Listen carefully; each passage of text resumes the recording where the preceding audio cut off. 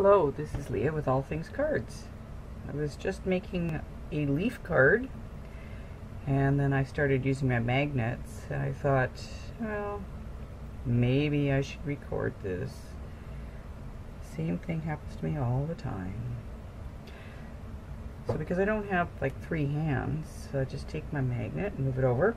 In this case it'd be 4 hands. I find that this is very helpful for when I have to, work like this. I need to glue something down this metallic board behind the Misty. It comes in handy quite a bit.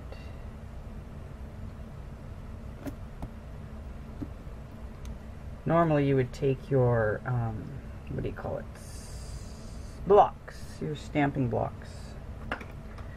These things, clear stamping blocks, and you would just place it on top. It doesn't give much weight to it. It just holds it there very gently. Magnet pulls it down and secures it to your paper. And I really like that. So let's see here. I'm trying to figure out what style to do everything in.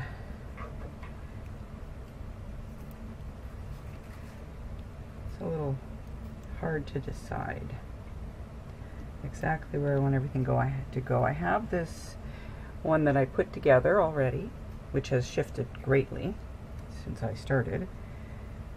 So now I'm just trying to piece it all together here.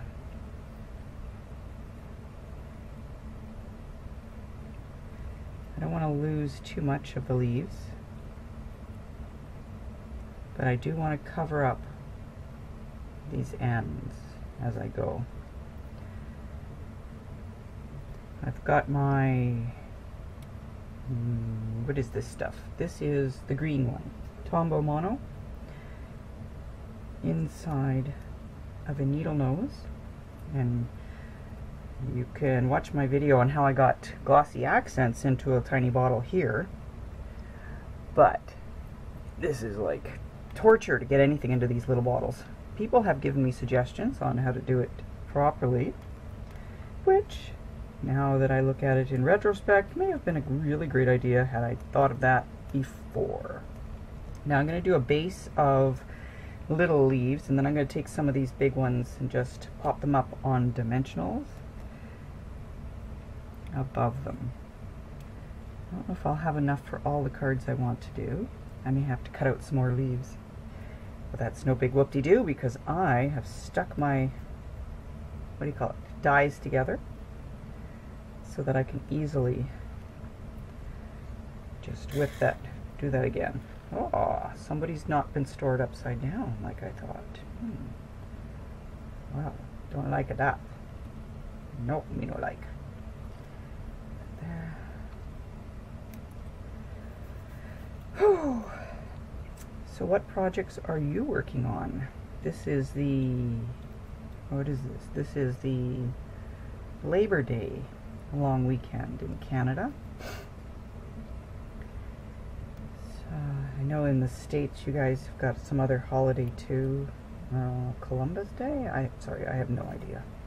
It's Labor Day for them too. Oh, Labor Day for them too? Oh. I don't keep up on your guys' holidays. Probably about as much as you keep up with our holidays. So there. That was supposed to be a raspberry, but it did not turn out like a raspberry. It turned out like I was having a problem breathing. There we go.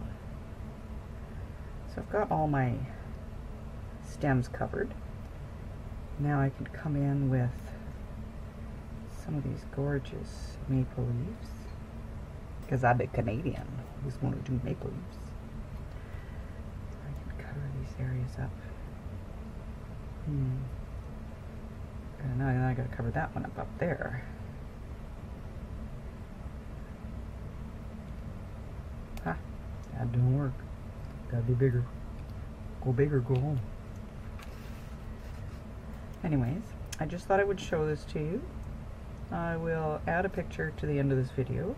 This little snippet. You can use these guys too. but they're really, you know from experience that they're not as easy to lift and manipulate as these little ones are. So that's why I didn't bring this up into the project today.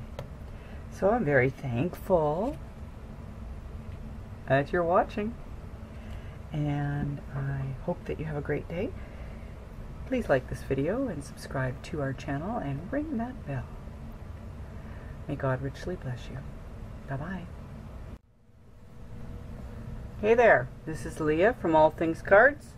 I have finished the leaf cards. We made the paper for these leaves, if you recall. It's on another video, but here's a teeny little piece of the paper. The rest of it's over near my die cut machine, so I don't have it handy. So here's another little piece there. So we made some paper out of just some plain white paper with our distressed inks, and then I cut it into little leaves. And I've backed this on some gold foil paper, if you can see it there.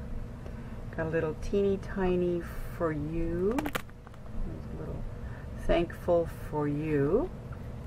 Inside it says, whenever I count my blessings, you always top the list. And I did that again on the shimmer paper that Michael sells, where it's a little bit of a gold shimmer on it. I've added some I don't know what these things are. These little drops are liquid pearls in sage, and this one has sage and bisque, B-I-S-Q-U-E. And then I added some of my little mirrored see-through sequins, and it says a little for you. I backed that on. I did it gold heat embossing on black with gold backing. And I had these coming off the page and I cut them. So I did a blue, a baby blue, and like an olive green. And the baby blue was to pick up the blue. I figured out what color I was missing that I couldn't remember. It was evergreen bough. And that's the other green that was on this blue tint paper. So then here's the next one. This one I did with gold circle things. I got these big gold circles from the dollar store inside of a Christmas pack.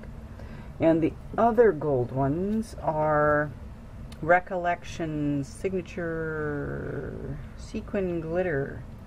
And I got a whole thing of all different colors. There. It smells like something's burning. Is it anything burning?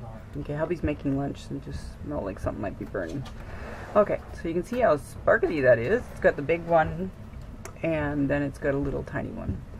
And that one I did the sage again, because I've got a mixture of the colors of the papers, and this one I also did gold pearl, liquid pearls.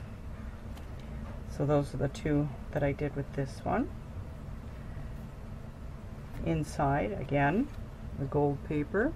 I'd stamped this one with the olive, and this one I stamped with the northern pine to go with the bluey green. This one I kind of double stamped it. I did it, first I did this one, you can't quite see. I shifted it, I did the green and then I shifted it olive, and then I shifted it and I did a teeny tiny little bit of pear, just to give it a little bit of a glow. And then this one I did in the northern pine, and then I shifted it and I did it in the cottage ivy, because this was the bluey greens. I was going for that one. Again, stamped inside with the northern pine. Very pretty. What do you think? Very sparkly. Very pretty. And my last one, I did 4 of these cards. This one's another olive one. And we made the paper, and then we cut it out, die cut it into leaves, and then have this beautiful card. You can make your own papers. Don't be afraid to. What are you going to waste? You're going to waste a paper, a little bit of your time, a little bit of ink, but you will learn, you'll have fun, and you may create something beautiful that makes you very happy. It never hurts to give it a try. Always sign your cards. Thank you for watching today. I am thankful for you that you're taking the time out of your day to watch this video.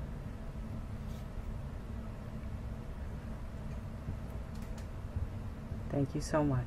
May God richly bless you.